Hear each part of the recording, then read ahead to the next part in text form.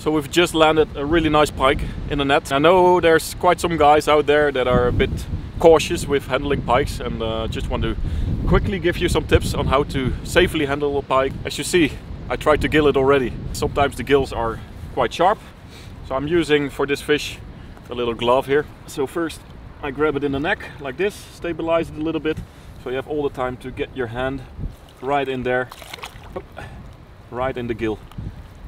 Like that. That's the safest way of holding a pike. Show it again.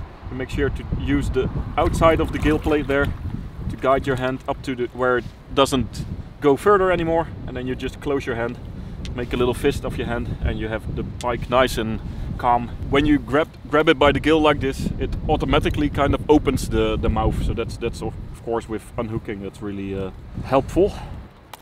Undo the hook there, and that's it. Now you can safely lift it up for a picture and release it.